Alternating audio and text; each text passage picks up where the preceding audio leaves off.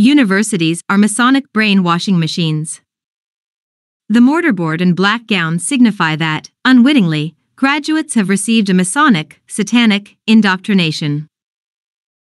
As with politics and medicine, education has been unmasked. Humanity has been enslaved by Kabbalism, a satanic cult. This colonization of the mind is now explicit, as seen in the limitations on free speech and inquiry.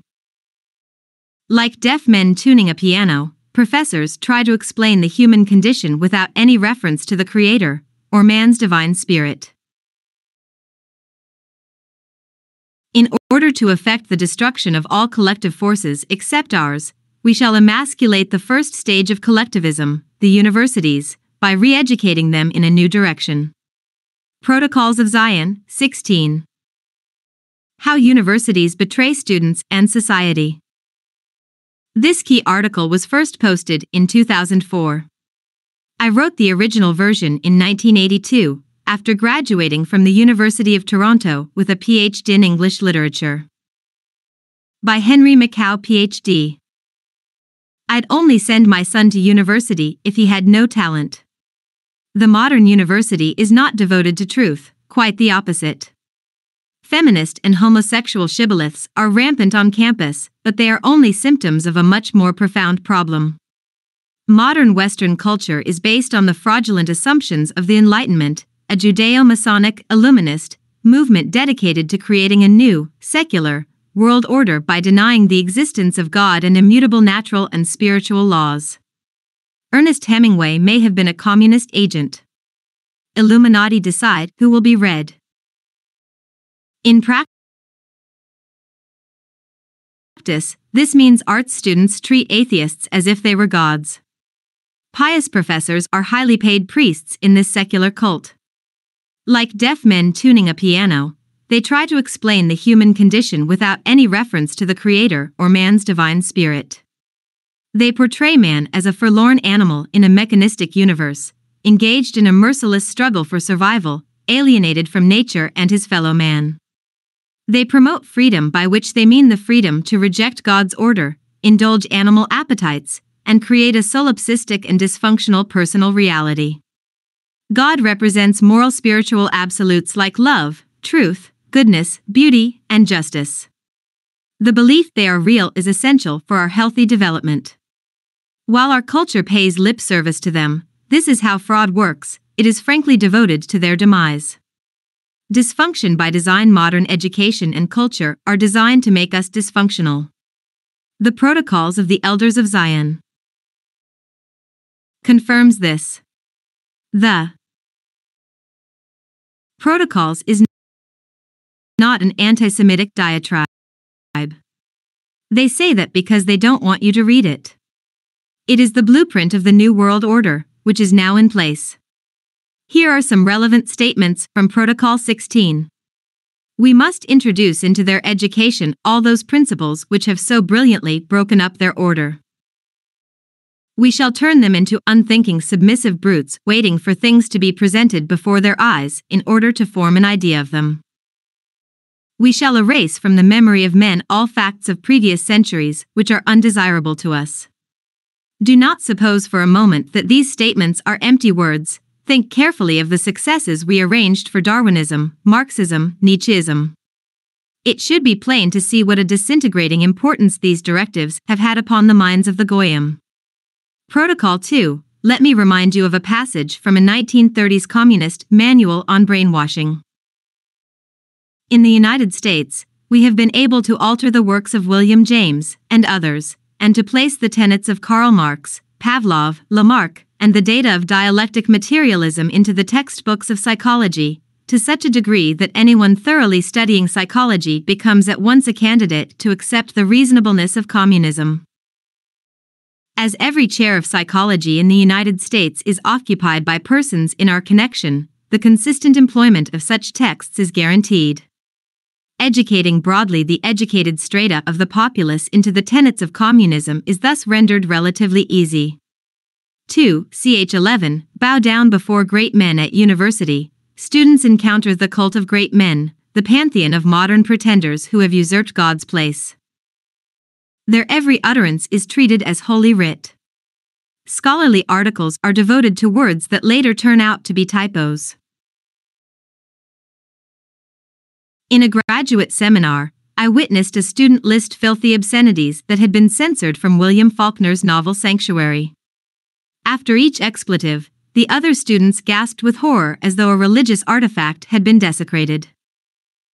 Professors, the pampered priests of this secular cult, have a vested interest in maintaining its shibboleths.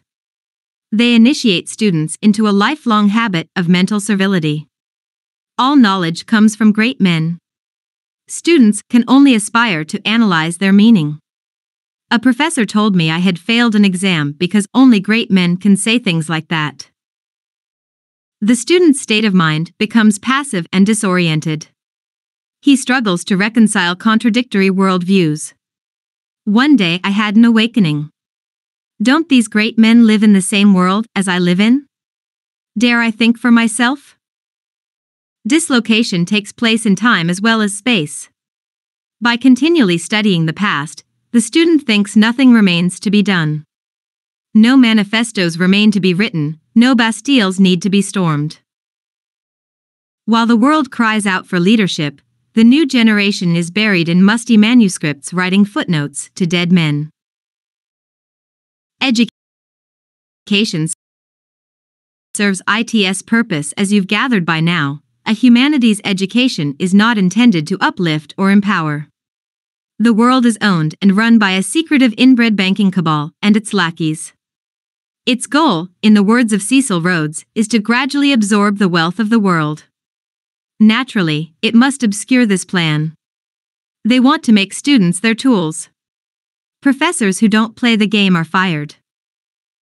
The Rockefellers regard human beings as domestic animals. This is implied in occasional paper number 1 of their General Education Fund. In our dreams, we have limitless resources and the people yield themselves with perfect docility to our molding hands.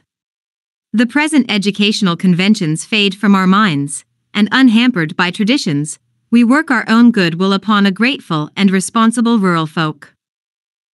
We shall not try to make these people or any of their children into philosophers or men of learning, or of science. We have not to raise up from them authors, poets, or men of letters. We shall not search for embryo great artists, painters, musicians, nor lawyers, doctors, preachers, politicians, statesmen of whom we have ample supply. The task we set before ourselves is very simple as well as a very beautiful one, to train these people as we find them to a perfectly ideal life just where they are. The Rockefeller Empire in Josephson, The Strange Death of FDR 1948, page 69. If you haven't noticed, universities are not places of invigorating inquiry and debate. They are stagnant backwaters that reek of moral compromise and disillusionment. There are hundreds of them. We have never heard of comfortable sinecures and hotbeds for sports. Mankind is groping in the dark. All we know is the wind that blows, Thoreau wrote. Our false confidence is based on material progress and technology, which Thoreau calls improved means to unimproved ends. We have turned the brainless head of the Goyim with progress, says the Protocols, 13. With the exception of material inventions, progress, like a fallacious idea, implies a departure from truth in all cases. A franker confession of satanic intent, I have never seen. In other words, the Illuminists have infected mankind with the illusion that they are building a humanist utopia based on reason, when in fact they are constructing a neo-feudal tyranny. Progress means we are closer to satanic possession. This is the essence of globalism and the principle behind world events. Conclusion. God is a spirit or state of consciousness where ideals of justice, goodness, truth, and love are self-evident. The Illuminists' first priority is to destroy Christianity and belief in God. They have to sever humanity from its metaphysical moorings in order to substitute a false reality conducive to their rule. Humanity's education today is a placebo, a substitute for true education. It is indoctrination which qualifies you for employment. Students should eschew the humanities and social sciences. They should only take practical programs like sciences, engineering, computers, pharmacy, commerce, etc., which are not ideological and guarantee employment. The world will not be saved by acts of God, but acts of men representing God. Our duty is to take spiritual ideals seriously in our personal lives and bring them into the world. The cost of rejecting God is to become slaves of very bad men.